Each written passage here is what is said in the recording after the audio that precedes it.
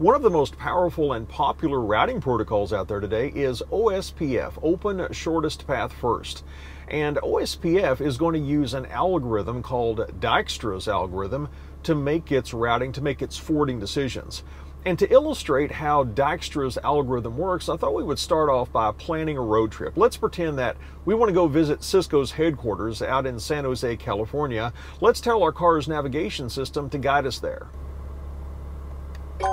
Navigation. Navigation. Enter address. Please say the house number in single digits, followed by the street, the city, and the state. 150 West Tasman Drive, San Jose, California. Processing your input. Did you mean 150 West Tasman Drive, San Jose, California? Yes. Start guidance or add as another destination. Start guidance. Route guidance started. Please proceed to the highlighted route. 2,481 miles is a bit longer than I would personally like to drive. I think if I go to San Jose, it's going to be by air. But one of the reasons I wanted to show you this was to illustrate a real-world application for Dijkstra's algorithm that OSPF is going to be using. Dijkstra's algorithm in the car's navigation system determined the most efficient way to get from my current location to San Jose, California. I'm guessing that many of the routes were over interstates as opposed to back roads. Interstates would have a lower cost from the perspective of Dijkstra's algorithm.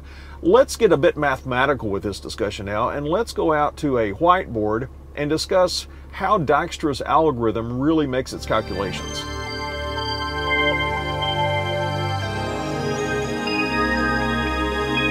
Let's consider the operation of the Dijkstra algorithm that's used by OSPF.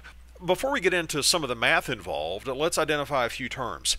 Here we're not talking about routers or networks specifically. Just in general, I want you to understand the operation of Dijkstra's algorithm.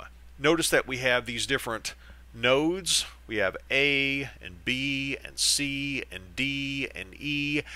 We might call these nodes or vertices. Each one is a vertex. That terminology is sometimes used when you read the Dijkstra algorithm literature. I also want you to notice that this topology, this graph that we've shown you on screen, is a directed and weighted graph. Notice that we have weights, and I've just made these weights up like 20, 10, 30 for easy math. We've got a weight to say it costs us 20 to go from A to B. It costs us 10 to go from A to C. So these are weights, or you could think of them as costs, but this is a weighted graph, and it's also directional. And to make this consistent with the way routers normally operate, I've made the weight the same in each direction. But notice, we've got a weight from A to B. There's another weight from B to A, and I just made them the same, but realize with pure Dijkstra calculations, these weights could indeed be different, but normally in a networked environment, it's going to be the same cost to get between different areas of the network. Just keep in mind, it could be different. And what we want to do is to figure out, from the perspective of node or vertex A, what is the most efficient path? What is the shortest path to get to B and C and D and E? And once we know the shortest path, we can construct a shortest path tree. So let's begin. Let's say on our table we want to go from node A, and we want to see what other nodes, what other vertices does A directly connect with. A connects directly to B and to C. Now we should start out by mentioning that the assumed cost when we begin is infinity. Until we know otherwise, it's an infinite cost. It's an infinite distance to go from A to B and from A to C and so on. But here, because we're directly connected to B, we know it costs us 20 to go from A to B. So from node A to node B, the cost, the weight along that edge, that's another term for you to know. The edge is what connects the nodes together. that edge has a cost of 20. I'm going to say it's going to be a cost of 20 to go to B, and that's going to be going from node A. A also connects to C. Notice that the weight is only 10. We have a weight or a cost of 10. So I'm going to put in, it costs us 10 to go to node C, and that's coming from node A. A does not have a direct connection to node D, so we're going to say that the cost at this point is infinity. Similarly for E, we don't have a direct link, so the cost is infinity. What are we going to do now? Well, we already know to go from A to A, it's just us. We don't have to go anywhere. So we're all good on node A. There's nothing to find out about node A. That's where we're looking from. That's our point of view in this exercise. Next, we're going to ask, which of the remaining nodes have the lowest cost? If we look at the different numbers, we're going to see that it is node C. And we can conclude that that would be the lowest cost that's going to be possible. Since C already has the lowest cost of any of our other directly connected nodes, there's no way it's going to be more economical to go via another node. There's no way, because C already has the lowest cost. It would cost us more to go to another node and then go to C than it would just go directly to C. So C, we're done. We know how to get to A, it's us. We know how to get to C, it's via us, it's via node A. So we're going to take the perspective now of node C. We're going to say, all right, it doesn't cost us that much to go to node C. Where can C get us?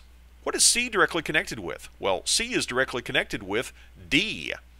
And it costs us 20 to go from C to D. It already cost us 10 to go from A to C. So here's the way we write this. We say it's 10 plus 20 to get to node D via C. So we're going to put in a value of 30. And we're going to say that that is via node C. C can also get us to node E. It's a cost of 50 plus the cost of 10 that it already took to get to node C. So 10 plus 50 is 60. We have a cost of 60 to get to node E, and that's via node C. C also connects directly back to A, but there's no point in doing that math. We're already on A. We don't have to go anywhere to get to A, so no need to think about going back to A. Notice that C does not have a connection to B, though. What do we do there? Well, we still take the best path that we know so far, and we just bring it down. Let's just copy down that the best path known at this point to go to node B from node A is a cost of 20 going directly from node A. Let's copy down what we know about node C, and we know that is the final value. That is the best possible path to get to node C, and that's from node A. Now we find the lowest cost of any node that we've not yet considered. We're all done with node A. I mean, that's us after all. We're all done with node C. We just found the best possible path to go to node C. Now we're going to take a look and say, who has the lowest cost of the remaining nodes of B and D and E? Is it 20? Is it 30? Is it 60? Well, obviously it's 20. 20 is going to be the lowest cost at this point, and it's going to node B. That's going to allow us to conclude that we have found the best possible path to node B. Let's take a look at things from the perspective of node B. Node B connects back to A, but we don't consider that because we're looking from A. The only other node that B connects with is D. It's a cost of 30 to get there. There was a cost of 20 to go from A to B, and we have to add on the cost of 30 to go from B to D. That's going to be a total cost of 50. But before we write it down, we have to make sure it's better than what we already know. Already we see that we could get to node D via node C for a cost of 30. It's actually going to be less costly to go via node C, so we're not going to change anything. We're just going to copy down. This is still the best path via node C, and node B does not connect us anywhere else. So we simply copy down the previous values. Cost of 20 via node A to get to node B, a cost of 10 via A to get to node C, and we've got a cost of 60 via node C to get to node E. Let's see who has the lowest cost of the remaining nodes. The remaining nodes are D and E. Well, it's going to be node D that has a cost of 30 right now. Let's take a look at things from the perspective of node D. Who is D connecting with? Well, it's connecting to B, C, and E. What would be the cost to go to node B? Well, it's a cost of 30 just to get to node D, and then it would be another 30 to get back to B. 30 plus 30, that's 60. Is that better than the path we already know about? Is 60 better than 20? No, it's not. So we don't change anything to get to node B, and we knew that, didn't we? We knew that we already had the best possible path. We're going to keep the value of 20 via node A is the best possible path to get from A to B. We already know the best possible path by the same logic to get to C. It's what we've already found out. It's going to be a value of 10 via node A. We're on D right now. We're just going to copy that value down. The only thing that's somewhat in question is node E. D can get us there. D can get us there, but it has a cost of 40. So here's the question. If I add the cost of 30 that it takes us to get to node D, and then add on the cost of 40 that it takes to get from D to E, let's see, 30 plus 40, that's 70. Is 70 less than 60? No, it's not. That's not the best path. So we're just going to copy down 60C. Just for completion's sake, finish it up with node E. Where does node E get us? Well, node E gets us to C and D, but we've already found the best possible path to get to C and D. We're not going to find a better path via E. Just to prove it, let's take a look at how to get from E to C. It's going to be a cost of 60 just to get us to E, and then it would be another 50 to get us to C. That's 110. That's not good. That's much worse than a value of 10. What we find out, if you do that for node D, we already know the best path to get to all of the other nodes from node A. Let's just copy down our steady state values. The best possible path.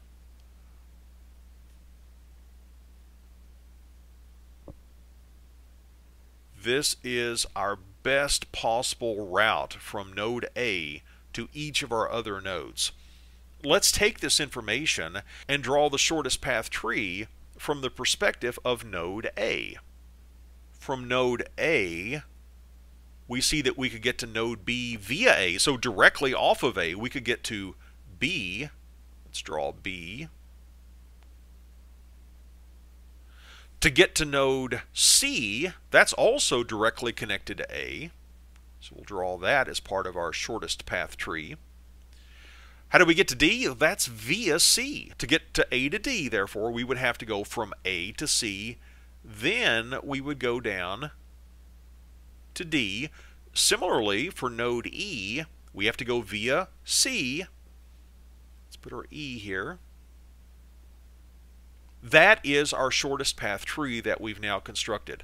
Again, we just did this from the perspective of one node. That's where we are, and we're asking how do we get, or what is the shortest path to use to get to these other nodes, and now we found it, thanks to the Dijkstra algorithm. You can get certified and earn a big check, just like Kevin show you how to fall in love with the tech.